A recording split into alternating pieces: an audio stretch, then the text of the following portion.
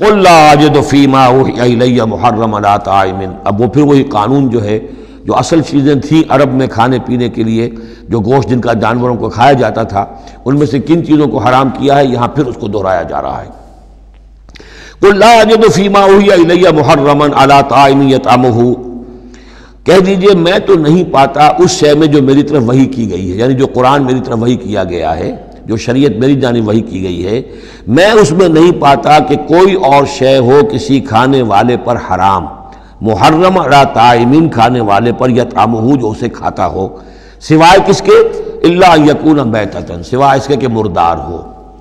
اس مردار کی مزید تشریح جو ہے سورہ مائدہ میں ہم پڑھ چکے ہیں، منخنقہ ہو، متردیہ ہو، موقوذہ ہو، وہ سب کے سب کسی بھی سبب سے وہ اگر مر گیا ہے جانور تو وہ حرام ہو گیا۔ ہاں اس کے مرنے سے پہلے کوئی اونچائی سے گر گیا ہے، لیکن یہ کہ ابھی جان ہے اور آپ نے ذبح کر لیا ہے اور خون نکل گیا، وہ جائز ہو جائے گا۔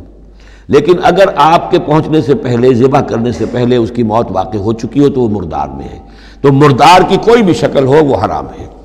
او دمن مسفوحا، یا خون ہو بہتا ہوا، یعنی ایک خون وہ ہے کہ جو چاہے کتنا ہی زور آپ لگا لیں، کتنا ہی رائگر مارٹس ہو جائے، کتنا ہی تشنج ہو، لیکن پھر بھی کچھ نہ کچھ خون تو کہیں نہ کہیں جسم میں رہ ہی جائے گا، وہ حرام نہیں ہے۔ مطلب یہ کہ تلی کے اندر خون رہ جائے گا کچھ نہ کچھ، جگر میں کچھ خون رہ جائے گا، وہ چیزیں حرام نہیں ہیں۔ لیکن جو بہایا جا سکتا ہو خون، کہ اگر آپ نے ذبح کیا ہے تو خون بہا کر نکال دیا جائے، اب یہ خون جو ہے یہ حرام ہے۔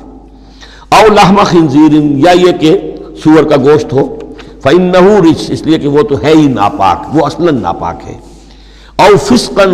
یا یہ کہ وہ ناجائز شے ہو، احل لغیر اللہ بہ، جس پر اللہ کے سوا کسی اور کا نام پکارا گیا ہو، کسی اور کے نام پر ذبح کیا گیا ہو، کسی اور سے تقرب کی نیت پر وہ اس کی قربانی دی گئی ہو، چاہے وہ نام اللہ ہی کا لیا جا رہا ہو، لیکن نیت میں اگر یہ ہے اور جا کر کسی خاص استھان کے اوپر اس کو ذبح کیا ہے، کسی خاص مقام پر کیا ہے، کسی خاص قبر پر کیا ہے، تو ظاہر بات ہے کہ دل کے اندر تو چور وہی ہے۔ فمن اضطر غیر باغ، لیکن ان میں سے بھی جو لوگ مضطر ہو جائیں، مجبور ہو جائیں، نہ تو ان کے اندر حد سے بڑھنے کی کوئی غیر باغ، نہ تو اس کی کوئی طلب ان کے اندر ہو، ولا عاد، نہ حد سے زیادہ بڑھے، صرف جان بچانے کے لیے تھوڑا سا ان میں سے اگر کچھ کھا کر جان بچائی جا سکے تو اجازت ہے۔ فإن ربک غفور رحیم، تو یقیناً آپ کا رب غفور ہے، بخشنے والا، اور رحیم ہے، رحم فرمانے والا۔ وعلی الذین ہادوا حرمنا کل ذی ظفر، اور ہم نے ان پر جو یہودی ہوئے تھے حرام کر دیا تھا ہر وہ جانور جس کا ایک کھر ہوتا ہے۔ جانور ایک وہ ہے جیسے کہ گائے ہے، ان کے یہ پیر جو ہیں وہ پھٹے ہوئے ہوتے ہیں، اور ایک جانور ہوتا ہے جس کا کھر ایک ہی ہے، ایک ہی ناخن، تو کھر والے جانور گھوڑے کا ایک ہی ہے،